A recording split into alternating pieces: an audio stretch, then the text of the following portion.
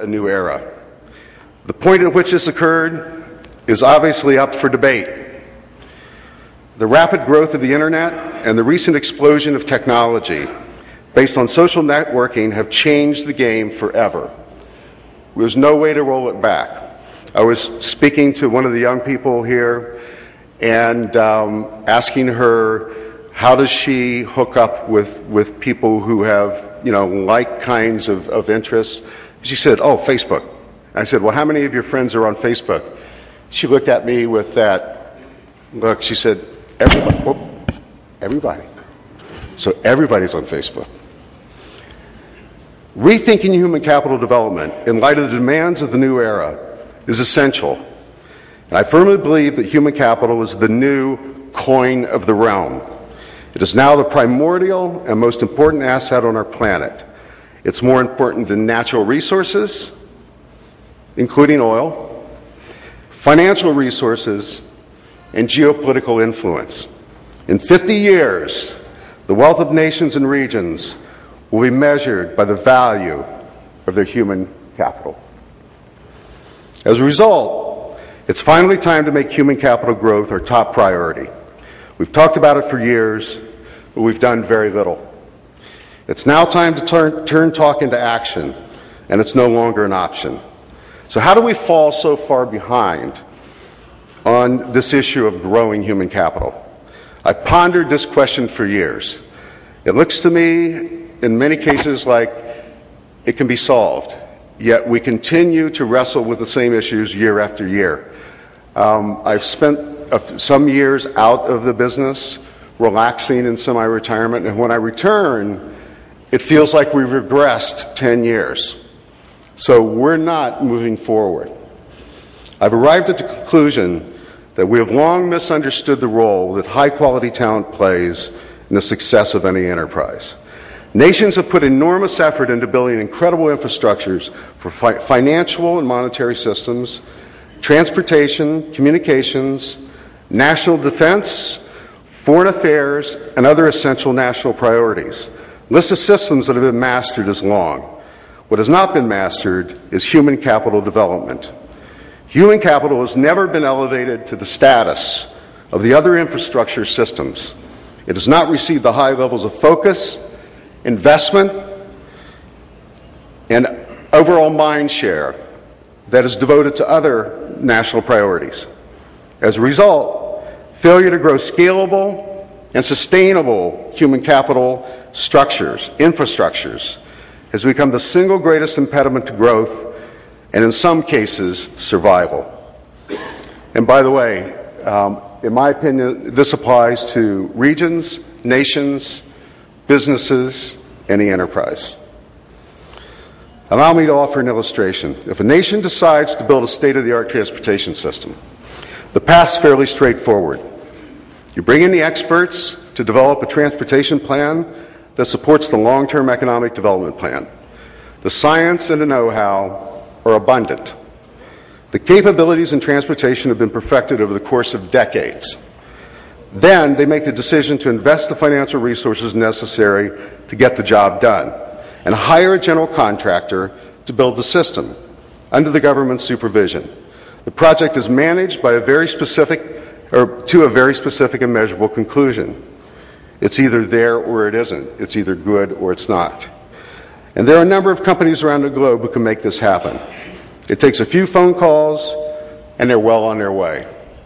On the other hand, if that same nation wishes to build a state-of-the-art human capital development system, I can think of no team of experts and no general contractor who can make that happen. There is no number to call. The truth is that there is no state-of-the-art human capital development system. It remains to be invented. The business of human capital development in this 21st century environment is a new and daunting frontier. Nations that are able to conquer this frontier will be well positioned for anything that they may face in the coming decades. It is time to reinvent how we learn and work. It is also time to dissect our human capital structures and closely examine them in light of this new era into which we find ourselves. Then we can reassemble them in a way that makes sense and sets the stage for success in the 21st century. And at the risk of alienating our educators in the audience, it's time to take a close look at redesigning education. And this will not be popular. I suggest starting with a blank sheet of paper. Trying to re-engineer the existing systems is unlikely to create breakthrough solutions. I can tell you that,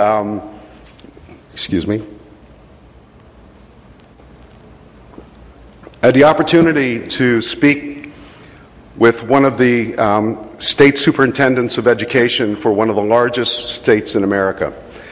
I asked him one simple question. I said, what is the purpose of education? Why do we do it?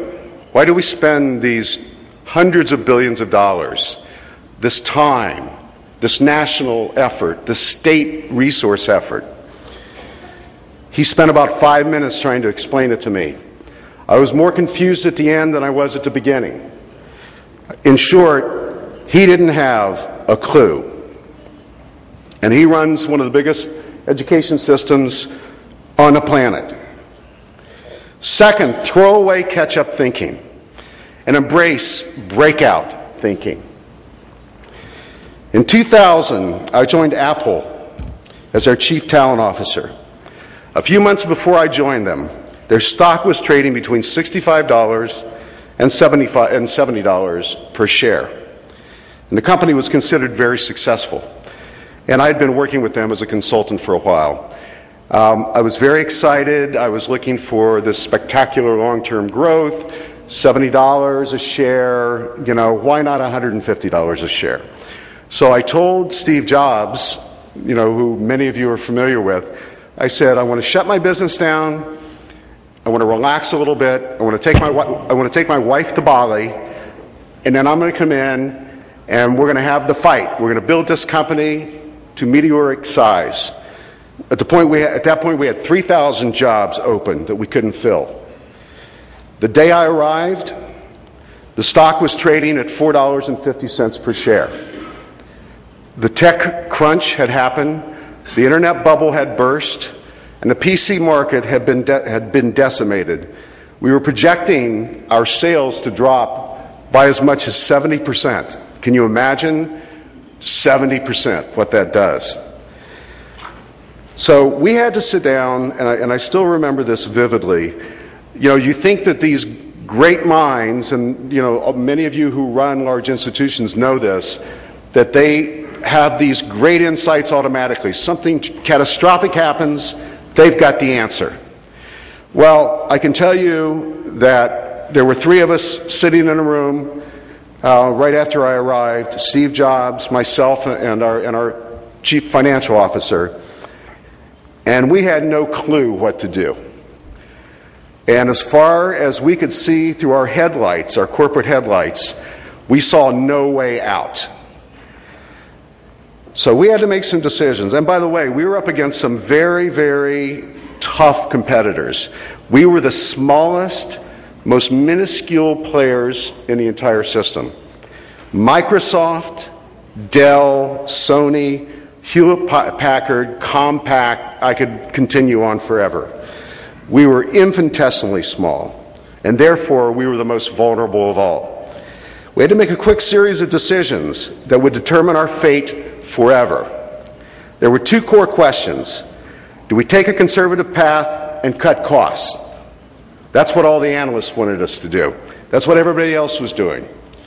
Or do we move forward aggressively and continue to build exciting new products and services? Obviously, we chose to move forward.